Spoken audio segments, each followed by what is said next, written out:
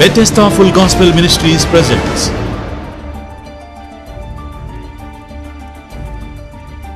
Bethesda సంపూర్ణ సువార్త సహవాసం నిర్వహించు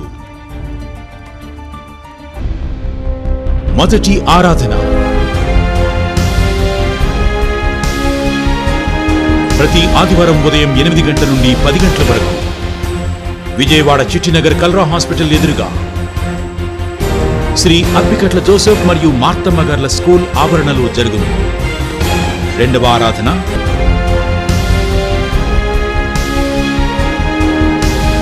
ప్రతి ఆదివారం ఉదయం 10 గంటల నుండి మధ్యాహ్నం 1 గంట వరకు విజయవాడ కృష్ణలంక ఫైర్ స్టేషన్ ఎదురు డౌన్లో పెద్దివారి వీధి బెతెస్దా మందిరమందు జరుగును. మూడవ ఆరాధన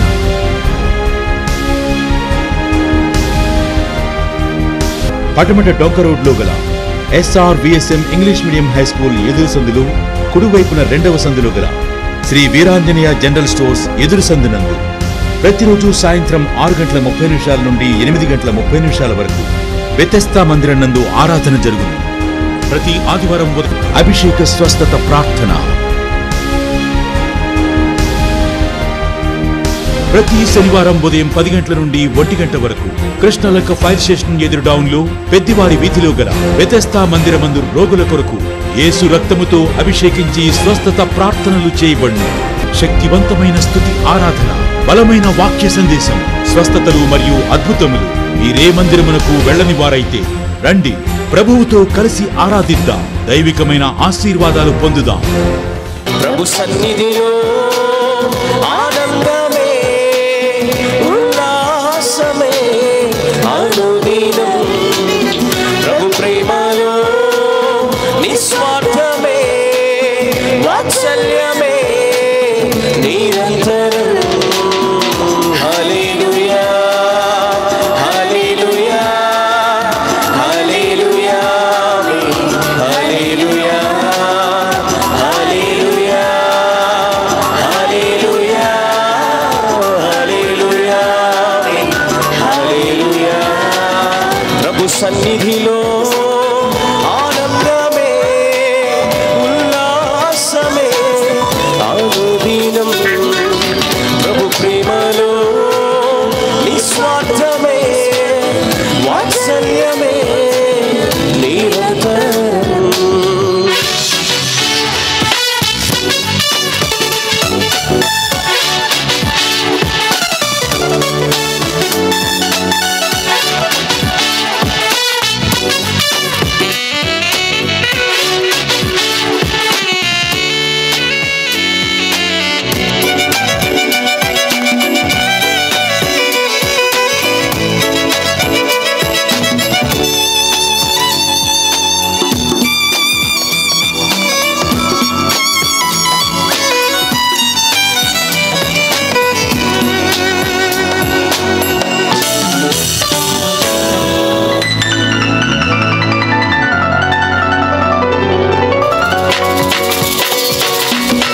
ఆకాశము కంటే ఎత్తైనది మన ప్రభు యేసుని కృపా సన్నిధి. ఆకాశము కంటే ఎత్తైనది మన ప్రభు యేసుని కృపా సన్నిధి. ఆ సన్నిధే మనకు జీవమిచ్చును, గమ్యమునకు చేర్చి జయమిచ్చును. ఆ సన్నిధే మనకు జీవమిచ్చును, గమ్యమునకు చేర్చి జయమిచ్చును. ప్రభు సన్నిధిలో ఆనందమే ఉల్లాసమే అనుదినం, ప్రభు ప్రేమలో నిస్వార్థమే వాత్సల్యమే నిరంతరం. దేవుని ఘనమైన నామమునకు స్తోత్రములు. ఈ మంచి సమయంలో మీ అందరితో కూడా కలిసి దేవదేవుడిని స్తోత్రించే భాగ్యం కృపగల దేవుడు అనుగ్రహించినందుకు ప్రభుని స్తోత్రిస్తున్నాను. మీ అందరికీ వందనాలు. దేవుని వాక్యాన్ని కొద్ది నిమిషాలు మనం ధ్యానం చేసుకుందాం.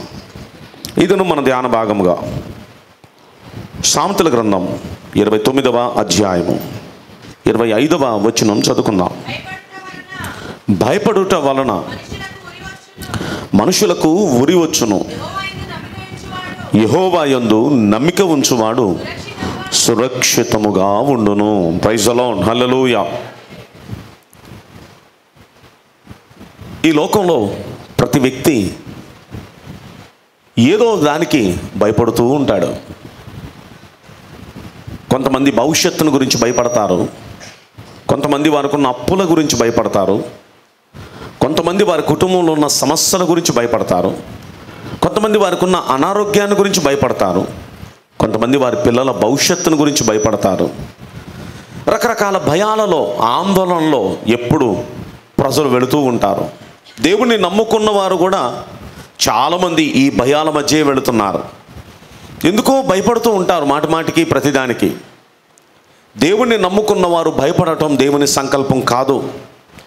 భయపడొద్దు, నేను మీకు తోడున్నాను, భయపడొద్దు అనే మాట బైబిల్ గ్రంథంలో 366 సార్లు ఉందండి. అంటే సంవత్సరానికి సరిపోయినన్ని సార్లు భయపడొద్దు అనే మాట మనం చదువుతూ ఉంటాం బైబిల్ గ్రంథం. కంటిన్యూస్గా ప్రతిరోజు బైబిల్ చదివే వారితో దేవుడు భయపడొద్దు అనే మాట రోజుకొకసారైనా చెప్తాడు. ఎందుకంటే మన దేవుడు మనకుండగా మనకు భయం ఏంటి? దావీదు భక్తుడు అంటాడు, గాఢాంధకారపు లోయలో సంచరించినను ఏ అపాయమునకు నేను భయపడను, ఎందుకంటే నీవు నాకు తోడై ఉండువు, నీ దుడ్డు కర్ర, నీ దండం నన్ను ఆదరిస్తుంది. నాకు భయపడను నేను ఎలాంటి గాఢాంధకారమైన పరిస్థితులకు వెళ్ళినా. కొరవ కుమారులు వాళ్ళు ఏమంటారంటే, భూమి మార్పు నొందిన, నడు సముద్రంలో పర్వతములు మునిగిన, వాటి జలములు ఘోషిస్తూ నురుగు కట్టిన, ఆ పొంగునకు పర్వతాలే కదిలిపోయినా, అంటే అంత భయంకరమైన పరిస్థితులు ఎదురొచ్చినా మేం భయపడం. దానికి గల కారణం ఏంటంటే 7వ వచనం అంటారు, సైన్యములకు అధిపతియగు యెహోవా మనకు తోడై ఉన్నాడు, యాకోబును ఉద్ధరించిన దేవుడు మమ్మల్ని ఉద్ధరిస్తాడు. ఏం ధైర్యం అండి! ఇలా బైబిల్ గ్రంథంలో భక్తులు భయపడకుండా ఉన్నారు. దేవుని యందు నమ్మిక ఉంచేవారు భయపడకూడదని బైబిల్లో మనం 125వ కీర్తనలో మనం చదువుతాం. యెహోవా యందు నమ్మిక ఉంచువారు కదలక నిత్యము నిలుచు సియోను కొండవలే ఉంటారు. అంటే దాని అర్థం ఏంటి? అలా ఉండండి. దేవుని యందు నమ్మిక ఉంచే ప్రియ దేవుని బిడ్డలారా, యెరూషలేము చుట్టూ ఎలాగైతే పర్వతాలు ఉన్నాయో, దేవుడు ఆయన యందు నమ్మిక ఉంచే వారి చుట్టూ ఆయన కాపుదల అలా ఉంటుంది. కనుక భయపడొద్దు. దేవుని యందు నమ్మిక ఉంచేవారు కదలక నిత్యము నిలిచే సియోను కొండలాగా ఎప్పుడు కదలకుండా ఉంటారు. ఈ రోజున దేవుని యందు నమ్మిక ఉంచే మనము కదలకూడదు.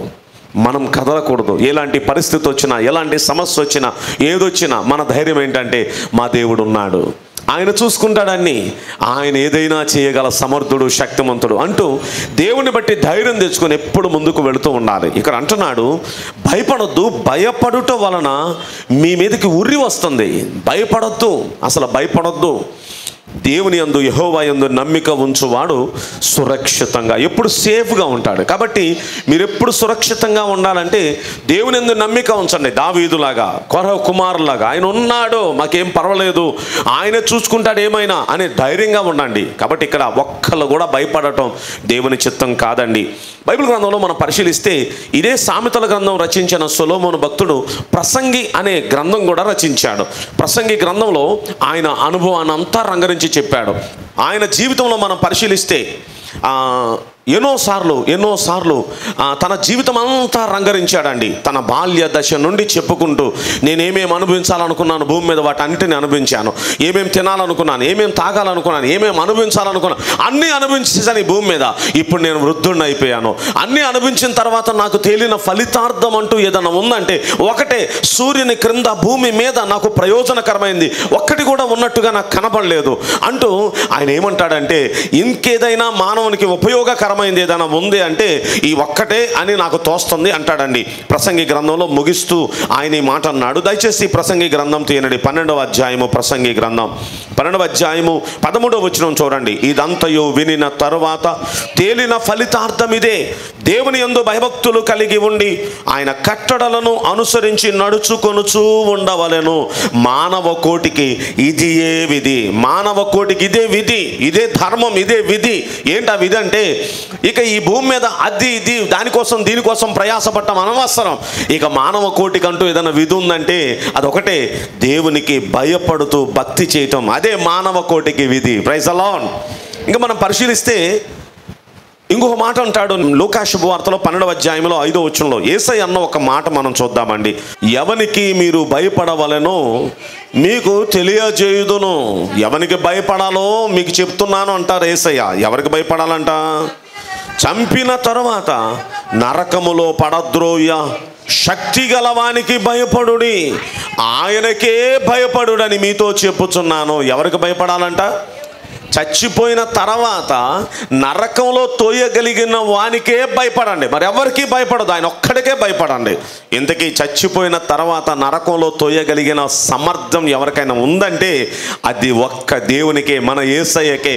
కాబట్టి ఆయన ఒక్కనికి మాత్రమే భయపడాలి, కానీ మరి ఎవ్వరికి భూమి మీద మనం భయపడాల్సిన అవసరం లేదండి, లేనే లేదండి. ఇప్పుడు బైబిల్ గ్రంథంలో 1-2 సందర్భాలు మీ ముందు ఉంచుతానండి. మంత్రసానులు నిర్గమకాండంలో 1వ అధ్యాయంలో మనం చూస్తాం. దేవునికి వారు భయపడినందుకు దేవుడు వారికి ఏం చేశారో మనం 21వ వచనంలో చూస్తాం. చూడండి, నిర్గమకాండం 1వ అధ్యాయం 21వ వచనం.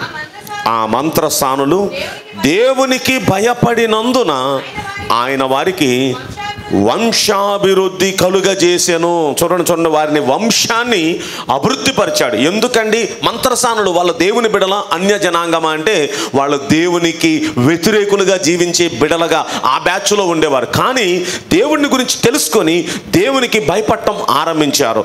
వారు దేవునికి భయపడినందున ఆయన వారికి ఏం కలగజేశాడంట? వారి వంశాన్ని అభివృద్ధి పరిచాడంట దేవుడు. ఈరోజు మీ వంశాన్ని అభివృద్ధి పరచాలి దేవుడు అంటే మనం ఎవరికి భయపడాలి? దేవునికి మాత్రమే భయపడాలి. అలా కాకుండా సౌలు అనే దేవుని భక్తుని మనం చూస్తే, దేవుని భక్తునిగా పిలువబడి దేవుని చేత హెచ్చించబడి ఎక్కడో గాడిదల వ్యాపారం చేస్తున్న వ్యక్తికి రాచరికం ఇచ్చాడు దేవుడు, సింహాసనం మీద కూర్చోబెట్టాడు. ఇప్పుడు సింహాసనం మీద కూర్చున్న ఈతగాడు మనుష్యులకు భయపడి దేవుని ఆజ్ఞను మీరాడండి, పాపం తెచ్చుకున్నాడు, శాపం తెచ్చుకున్నాడండి. చూడండి, ఆ వ్యక్తిని మీకు చూపిస్తాను. సమూయేలు 1వ గ్రంథం 15వ అధ్యాయం. ఆయన నోటితో మాట్లాడతాడు, ఆ మాట ఆయన నోటితో మాట్లాడతాడు. సమూయేలు 1వ గ్రంథం 15వ అధ్యాయము 24వ వచనం చూద్దామా? సౌలు జనులకు జడిసి వారి మాట వినినందున నేను యెహోవా ఆజ్ఞను నీ మాటలను మీరి పాపం తెచ్చుకున్నాను. చూడండి, పాపం కొని తెచ్చుకున్నాడు. ఇక పాపం శాపంగా మారిందండి. చూడండి, ఒక్కసారి మనం పరిశీలిస్తే ఎందుకు పాపం కొని తెచ్చుకున్నాడు, ఎందుకు శాపం కొని తెచ్చుకున్నాడు? తన వంశమంతా నాశనం అయిపోయిందండి. తన కుమారులు తాను ఒకేసారి యుద్ధ భూమిలో చచ్చిపోయారండి. ఒక్క దెబ్బకి మొత్తం ఫ్యామిలీ, ఎంటైర్ ఫ్యామిలీ స్మాష్ అయిపోయిందండి. కారణం ఏంటో చెప్పనా? వంశం నిలబడకుండా అయిపోయింది. నిజంగా ఎంత బలమైన వంశం అది. ఆ వంశం అంకురంలో నుండి పెలికి అవతల పడేశాడు దేవుడు. దానికి గల కారణం ఏంటంటే ఎవరికి భయపడాలో ఆయనకు భయపడక మనుష్యులకు జడిసి దేవుని ఆజ్ఞను మీరాడంట. చూడండి, ఆయన నోటితో అంటాడు, అయ్యా సౌలు జనులకు జడిసి వారి మాట వినినందున నేను యెహోవా ఆజ్ఞను మీరాను, ఆజ్ఞను మీరి ఈ శాపం తెచ్చుకున్నాను, ఈ పాపం తెచ్చుకున్నాను అంటాడండి. ఈరోజు మనుషులకు జడిసి దేవుని ఆజ్ఞను మీరుతున్నారా? దేవునికి జడిసి పోతే పోనీ ప్రాణం అని దేవునికి జడిసి నిలబడుతున్నారా? అన్య జనాంగమేమో దేవునికి జడిసి దేవునికి భయపడి దేవుని సన్నిధిలో వారి వంశాన్ని అభివృద్ధి పరచుకుని ఉంటే దేవుని పిల్లలమని చెప్పుకుంటున్న సౌలు లాంటి వాళ్ళు మనుషులకు జడిసి దేవుని శాపానికి గురైపోతున్నారు. ఈ రోజున మనం ఎలా ఉన్నాం? ఎవరికి భయపడాలి, ఎవరికి భయపడితే మనకు ఉపయోగం, అది ఈ మాటలు మనం బైబిల్లో నుండి కొన్ని విశేషాలు నేర్చుకుందామండి. ఒకసారి మనం పరిశీలిస్తే నిజంగా దేవుని భయం ఉందా మనకి? నిజంగా దేవుని భయం ఉంటే మనం చేసే పని ఏంటో ఒక్కసారి మీకు చూపిస్తాను. చూడండి, సామెతల గ్రంథం 8వ అధ్యాయము 13వ వచనం చూద్దామండి. నిజంగా దేవునికి భయపడే వాళ్ళు ఏం చేస్తారు అక్కడ రాసింది. యెహోవా యందు భయభక్తులు కలిగి ఉండుట చెడుతనమును అసహించుకొనుటయే. నిజంగా మీరు దేవునికి భయపడుతూ ఉంటే మీరేం చేయాలి చెప్పనా? చెడుతనాన్ని అసహించుకోవాలి. మీరు చెడుతనాన్ని ప్రేమిస్తున్నారంటే మీలో ఎవరి భయం లేదు అంతే లెక్క. దేవుని భయం లేనోళ్ళే చెడుతనాన్ని, చెడు పనులను ప్రేమిస్తారు. ఒక వ్యక్తి దేవునికి భయపడుతూ భక్తి చేస్తున్నాడంటే ఆ వ్యక్తి చేయాల్సిన పని ఏంటో చెప్పనా? చెడుతనాన్ని అసహించుకోవాలి. చెడు అంటే దగ్గరకు రానికూడదండి, చెడుతనాన్ని అసహించుకోవాలి. బైబిల్ గ్రంథంలో మనం ఒక భక్తుడిని చూస్తామండి. ఆయన గురించి దేవుడే ఎంతో మెచ్చుకున్నాడు. సైతాన్ దగ్గర కూడా దేవుడు మెచ్చుకున్నాడండి. మెచ్చుకుంటూ ఇదిగో నువ్వు భూలోకం అంతా తిరిగి వచ్చావు కదా, నా భక్తుడు ఒక అతను ఉన్నాడు చూసావా నువ్వు అన్నాడు. తెలియకే ఆ యోబేగా అన్నాడు. అవునా యోబే, ఏంటి అతనిలో ఉన్న విశేషం అన్నాడు ఈ సైతాను గాడు. ఇప్పుడు సైతానుకు చెప్తున్నాడు, అతడు యెహోవా యందు భయభక్తులు గలవాడు, అతడు యథార్థవంతుడు, న్యాయవంతుడు, దేవుని యందు భయభక్తులు గలవాడు, చెడుతనాన్ని అసహించుకున్నవాడు. అబ్బా, దేవుని యందు భయభక్తులు కలిగిన వాడు సైమల్టేనియస్గా చేసే రెండో పని ఏంటి? చెడుతనాన్ని అసహించుకోవాలి. ఈరోజు దేవునికి భయపడు వారులారా, చెడుతనాన్ని అసహించుకుంటున్నారా? చెడుతనాన్ని ప్రేమిస్తున్నారా? నిజంగా దేవుని యందు భయభక్తులు కలిగిన వారు మీరు అని ఎప్పుడు తేలిద్దంటే, చెడుతనాన్ని మీరు అసహించుకున్నప్పుడే దేవుని యందు భయభక్తులు కలిగి ఉన్నట్లు. ఇప్పుడు అలా దేవుని యందు భయభక్తులు కలిగి ఉన్నాడు కాబట్టి యోబు భక్తుడిని ఏం చేశాడో తెలుసా? ఆయన అంటాడు, నేను పాదం పెట్టిన చోటెల్లా నేతిలో పడినట్లు ఉంది అంటాడు. ఏమంటే జనం అతని గురించి ఏమనుకుంటున్నారు చెప్పనా? నన్ను అదృష్టవంతుడు అదృష్టవంతుడని జనం నన్ను గురించి సాక్ష్యం ఇస్తున్నారు అన్నారు. నేను కంటబడిన ప్రతి వాడు నన్ను అదృష్టవంతునిగా ఎంచాను. నా చెవిని పడిన ప్రతి మాట అదృష్టవంతుడురా యోబు అనే మాట నా చెవిని పడుతుంది. అంటే ఈయన గురించి కథలుగా అక్కడక్కడ చెప్పుకుంటున్నారు, అదృష్టవంతుడు రా బాబు అని. ఈయన కంటబడితే చాలు, అరే అది కూడా ఈయనే రా అదృష్టవంతుడు అని చెప్పుకున్నారు. ఏం అదృష్టం అండి? చెయ్యి ఎక్కడ పెడితే అక్కడ కలిసి వచ్చేస్తుందండి, పాదం ఎక్కడ పెడితే అక్కడ కలిసి వచ్చేస్తుందండి. ఈయన ఎంత ఆస్తిపరుడైపోయాడంటే తూర్పు దిక్కునున్న జనులందరిలో అతని కంటే మరొక ఆస్తిపరుడు లేడు అన్నంతగా దేవుడు హెచ్చించాడండి. అతని చేతి పనిని దేవుడు ఆశీర్వదించాడు, అతను చేయని ప్రతి కార్యాన్ని దేవుడు సఫలపరిచాడు. కారణం ఏంటంటే అతనికి దేవుని యందు భయభక్తులు కలిగిన మనస్సు ఉందండి. ఈరోజు దేవునికి భయపడుతున్నామా? దేవుని యందు భయభక్తులు కలిగిన వాడు చేయాల్సిన మంచి పని ఏంటంటే చెడుతనాన్ని అసహించుకోవాలి. ఈరోజు ఇంకా చెడుతనాన్ని మీరు ప్రేమిస్తున్నారంటే మీకు ఎవరి భయం లేదు? చెప్పాలి, ఎవరి భయం లేదు? కాబట్టి ఇక్కడ దేవుని భయం ఉన్నవారు చెడుతనాన్ని ఆశ్రయించుకోవాలి. ఏమంటే దేవునికి భయపడే వాళ్ళు చేసే మరొక పని ఏంటో నేను చెప్పి అసలు దేవుని యందు భయభక్తులు కలిగిన వారికి దేవుడిచ్చే భాగ్యాలేంటో మీతో నేను మాట్లాడాలని నేను ఆశపడుతున్నానండి. 22వ అధ్యాయము ఆది కాండములో మనం చూస్తే అక్కడ ఆ వ్యక్తిని గురించి భగవంతుడే అంటున్నాడు, దీనిని బట్టి నాకు అర్థమైంది నీవు యెహోవాకు భయపడువాడవని నాకు అర్థమైంది అంటాడు. చూడండి 22వ అధ్యాయములో ఆది కాండములో 12వ వచనం మనము ఆ మాట చదువుదాం. చూడండి, నీవు దేవునికి భయపడువాడవని ఎందువలన నాకు కనపడుచున్నది. చూడండి అంటున్నాడు, అయ్యా నీకు ఒక్కగానొక్క కుమారుణ్ణి నాకు బలివ్వమంటే ఆ విషయంలో కూడా నువ్వు వెనకాడకుండా ఆ కుమారుణ్ణి బలివ్వటానికి ముందుకొచ్చేసావే. దీన్ని బట్టి నాకు ఏమర్థమైందంటే నువ్వు దేవునికి భయపడువాడవని నాకు అర్థమవుతుంది. ఈ రోజున మనం పరిశీలిస్తే దేవునికి భయపడువాడు చేసే రెండో పని ఏంటంటే దేవుని ఆజ్ఞకు లోబడతాడండి, దేవుని మాటకు లోబడతాడండి. దేవుడు అతన్ని 12వ అధ్యాయంలో పిలిచాడు ఆది కాండంలో, నీవు నీ దేశాన్ని వదిలిపెట్టు, నీ బంధువులను వదిలిపెట్టు, నీ తండ్రింటిని వదిలిపెట్టు, నీ కలిగిన సమస్తాన్ని విడిచిపెట్టు, నేను చూపించే దేశానికి రా అన్నాడు. అన్నిటినీ విడిచిపెట్టాడు దేవుని కోసం. అంటే దేవుని మాట ప్రకారం చేశాడు. అక్కడ కింద మనం చూస్తే యెహోవా అతనికి ఆజ్ఞాపించిన ప్రకారం అతడు చేసెను అనే మాట మనం చూస్తామండి. ఎందుకంటే దేవుని భయం ఉంది కాబట్టి. ఈరోజు దేవుని భయం ఉన్నవారు దేవుడు చెప్పింది చేస్తారండి. దేవుడి భయం లేని వారు చెప్పావులే అనుకొని వెళ్ళిపోతూ ఉంటారండి. ఈరోజు దేవుని భయం మనకుంటే ఆయన చెప్పిన మాట ప్రకారం మనం చేయటం ఆరంభిస్తాం. మొదట దేవుని భయం కలిగిన వారు చేసే పని ఏంటంటే చెడు పనుల్ని అసహించుకుంటారు, చెడును అసహించుకుంటారు. దేవునికి భయపడేవారు, రెండు దేవునికి భయపడేవారు ఆయన ఆజ్ఞకు లోబడతారు. ఇది దేవుడు చెప్పిన మాట అండి. కాబట్టి ఇప్పుడు దేవునికి భయపడేవారు ఇక్కడ ఉంటే మీరు పొందబోతున్న ఆశీర్వాదాలు ఏంటో నేను త్వరగా కొన్ని విశేషాలు మీతో చెప్పాలని నేను ఆశపడుతున్నాను. కాబట్టి ఇక్కడ కూర్చున్న మీరంతా ఒకవేళ ఎంతవరకు దేవుని భయం ఉన్నా లేకపోయినా ఎక్క నుండైనా దేవునికి భయపడుతూ భక్తి చేయాల్సిందిగా ప్రభుపేట మీ అందరికీ మనవి చేస్తున్నాం. Praise the lord. చూద్దామండి ఈరోజు త్వరగా కొన్ని విశేషాలు. దేవునికి భయపడుతూ భక్తి చేయాలి కానీ దేవుడు మనకిచ్చే గొప్ప గొప్ప ఆశీర్వాదాలు త్వరగా మీకు చెప్తాను, నోట్ చేసుకోండి. 34వ కీర్తనలో మనం పరిశీలిస్తే అక్కడ 9వ వచనం అంటాడు, యెహోవా భక్తులారా ఆయన యందు భయభక్తులు ఉంచండి. చూడండి భక్తులారా, యెహోవా భక్తులారా. ఈరోజు మనందరం ఆయన భక్తులం. యెహోవా భక్తులారా మీరందరూ ఆయన యందు భయభక్తులు ఉంచుడి, ఆయన యందు భయభక్తులు ఉంచండి. భక్తి చేస్తున్నారు కానీ భయపడుతూ భక్తి చేయండి. ఆయన యందు భయభక్తులు ఉంచువానికి ఏమీ కొదవలేదు. ఏమండి, ఆయన యందు భయభక్తులు ఉంచితే ఏం చేస్తాడంట? ఏమీ కొదవ ఉండదంట. ఏది కావాలది సమృద్ధి. దేవుడు సమృద్ధిస్తాడు. ఎంత సమృద్ధి అంటే కింద అంటాడు, సింహము పిల్లలైనా లేమి గలవై ఆకలి కొనునేమో కానీ యెహోవాను ఆశ్రయించే వారికి ఏ మేలు కొదువనదు. ఏది కావాలంటే అది సమృద్ధి, ఫుల్గా దేవుడు ఇస్తాడండి, సమృద్ధి ఇస్తాడు. ఇక్కడ మీరు కొరత పడకుండా చేస్తాడు దేవుడు. ఎప్పుడు అంటే దేవుని యందు భయభక్తులు ఉంచండి, దేవునికి భయపడండి, చెడుతనాన్ని అసహించండి, దేవునికి భయపడండి, ఆయన మాటకు లోబడండి. దేవుడు మీకు ఏం చేస్తాడో తెలుసా? యెహోవా భక్తులారా ఆయన యందు భయభక్తులు ఉంచండి. మీరు ఆయన యందు భయభక్తులు ఉంచినాయి మీకు ఏది కొదువ ఉండదు, అన్ని ఫుల్గానే ఉంటాయి. లోటు అనేది మీకు తెలియకుండా దేవుడు నడిపిస్తాడు. దావీదు భక్తుడు అంటాడు కదా 23వ కీర్తనలో, యెహోవా నా కాపరి, నాకు లేమి కలగదు. అంటే నాకు లోటు అనేది ఉండదు.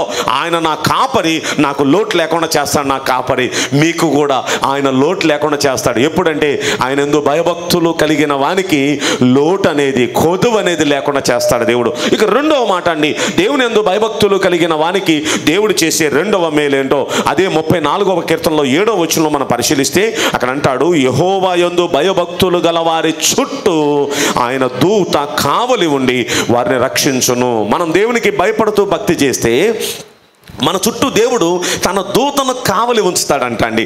మనం ఎక్కడికి వెళితే అక్కడ మన మార్గాలన్నిటిలో మనల్ని కాపాడటానికి ఆయన మన గురించి తన దూతలకు ఆజ్ఞాపిస్తాడంట. ఆ దూతలు మన చుట్టూ కావలి ఉంచుతారంట అండి. ఆ దూతలు మన చుట్టూ కావలిగా ఉండి మన పాదాలకు రాయి కూడా తగలకుండా వారు తమ చేతుల మీద మనల్ని ఎత్తి పట్టుకుంటారంట. చప్పలు కొట్టోసారి దేవునికి స్తోత్రం చెల్లించండి.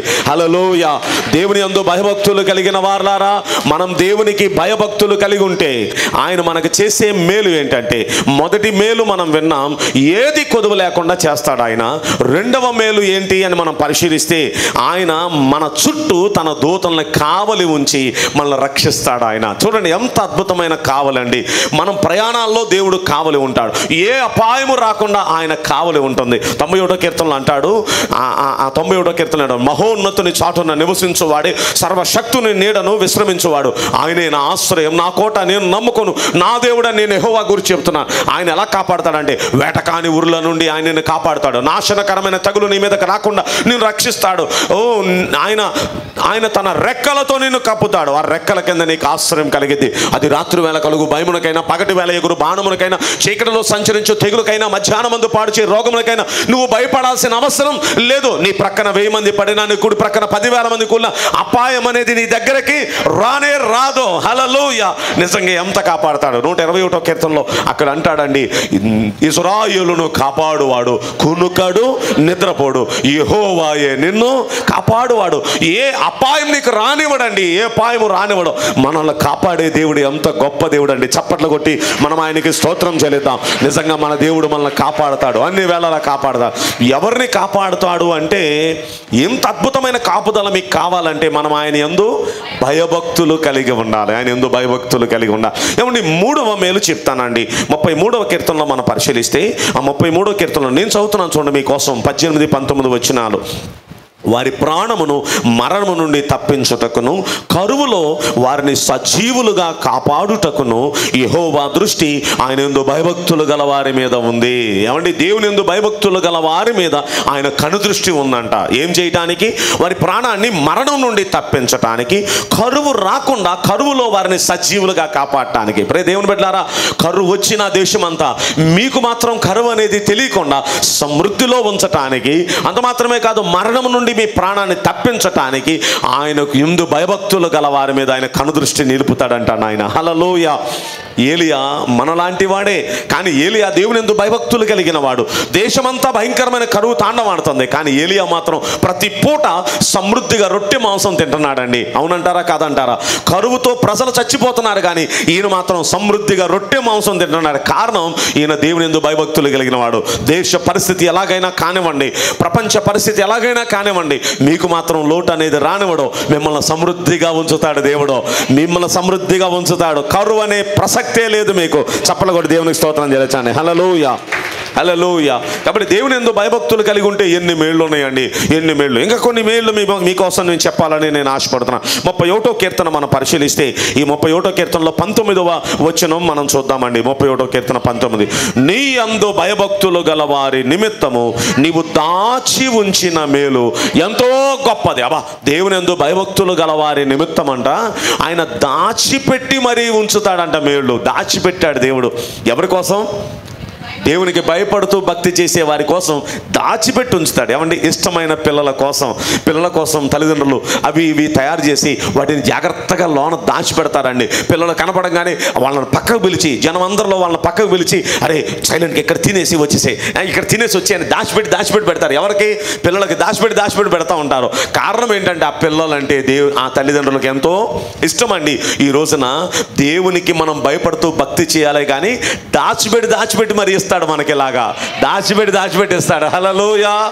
ఎన్ని మేళ్ళు! అలాంటి మేళ్ళు ఈ తల్లిదండ్రులు కొంచెమే దాచిపెట్టగలరు, కానీ చిన్నవే దాచిపెట్టగలరు, కానీ మన దేవుడు గొప్ప వాటిని, ఎంతో గొప్ప మేళ్ళను మన కోసం ఆయన దాచిపెట్టిస్తాడంట. హల్లెలూయా. ఎవరికండి అలా చేసేది? ఆయనకు భయపడుతూ భక్తి చేసేవారికి. ఇప్పుడు మీకు 4 మాటలు చెప్పాను, మీరు చెప్పండి మళ్ళీ. ఆయనకు భయపడుతూ భక్తి చేసేవారికి ఏ కొదువ ఉండదు. రెండవది, వారి చుట్టూ దూతను కావలి ఉంచి వారిని రక్షిస్తాడు ఆయన. మూడవ మేలు ఏంటనుకున్నాం? కరువు అనేది లేకుండా మరణం నుండి దేవుడు వారిని తప్పిస్తూ ఉంటాడు. ఇక 4వ మేలు ఏమనుకున్నాం? వారికి దాచిపెట్టి మరీ ఇస్తాడు. ఎంత మేళ్ళు! గొప్ప మేళ్ళు దాచిపెట్టి చేస్తాడు వాళ్ళ జీవితాల్లో. చప్పలు కొట్టోసారి దేవునికి స్తోత్రం చేయొచ్చండి. హల్లెలూయా.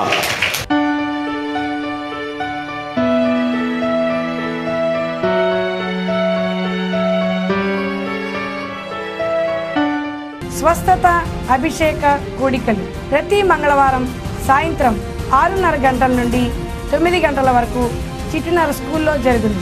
ప్రతి శుక్రవారం సాయంత్రం పటమట చర్చిలో, ప్రతి శనివారం ఉదయం 10 గంటల నుండి 1 గంట వరకు కృష్ణలంక చర్చిలో జరుగును. స్తుతి ఆరాధన, అభిషేక ప్రార్థనలు, బలమైనటువంటి వాక్య సందేశం జరుగును.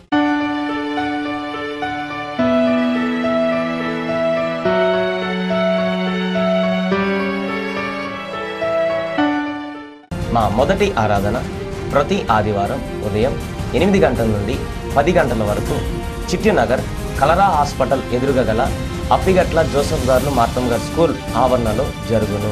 మా రెండవ ఆరాధన ప్రతి ఆదివారం ఉదయం 10 గంటల నుండి 1 గంట వరకు కృష్ణలంక ఫైర్ స్టేషన్ ఎదురు డౌన్లో పెద్దివారి వీధిలో గల బెతెస్దా మందిరం నందు జరుగును. మా మూడవ ఆరాధన ప్రతి ఆదివారం సాయంత్రం 6:30 నుండి 9 గంటల వరకు పటమట డొంక రోడ్ విఎస్ఎం స్కూల్ ఎదురు రోడ్లో ఆంజనేయుల గారి కొట్టు ఎదురు రోడ్లో గల బెతెస్దా మందిరం నందు జరుగును.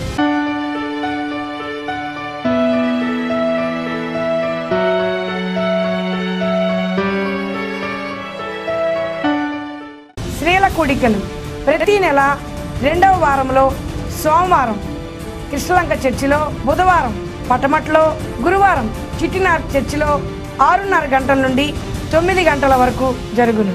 ఈ కూడికలకు మిమ్మల్ని ప్రత్యేకముగా ఆహ్వానించుచున్నాము. అందరికీ వందనాలు.